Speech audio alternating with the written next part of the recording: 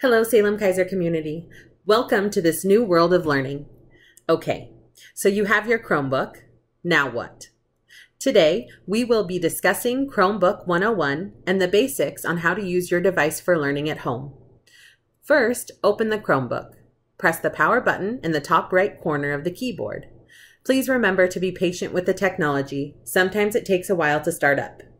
If you have not connected to the internet yet, use the information seen here to connect to the Wi-Fi. The computer may prompt you with network not available. Scroll through the list of networks and find yours to connect. Next, select the blue Next button on the screen.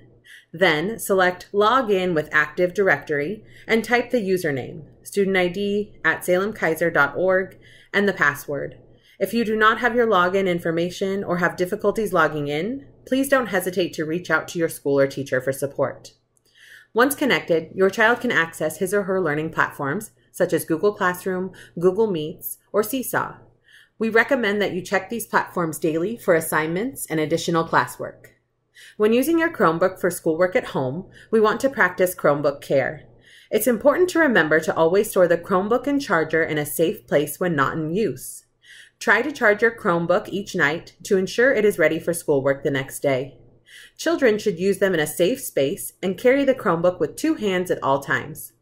Lastly, keep food and drink away from the Chromebooks at all times. Remember, we are all learning together through this process, and we appreciate all that you are doing to support your child's education. Reach out to your child's school or teacher for any questions, concerns, or additional information. We are here to assist you.